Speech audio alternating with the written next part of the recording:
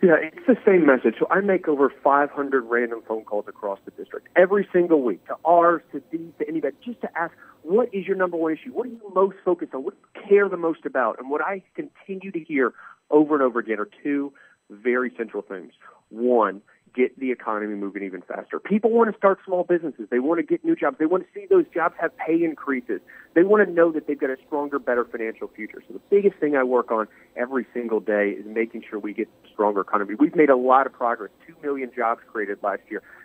3% growth in 2 quarters, 2.6% growth in the fourth quarter. These are meaningful metrics that are vastly different than what we had beginning, but we can do even better. That's the first big thing. The second big thing we talked about a little bit already, which is a culture in Washington that isn't working. That's what I hear from Hoosiers. What I hear them say is, we're not getting solutions out of Washington, we're getting more problems. We're not getting help out of Washington, we're getting obstruction out of Washington. And I want to change that. To me, it's about term limits, making sure your representatives know that they have an expiration date and have to live under the laws that they pass. And then second, making sure we have lifetime lobbying bans. I don't want anybody putting their career ahead of the American people.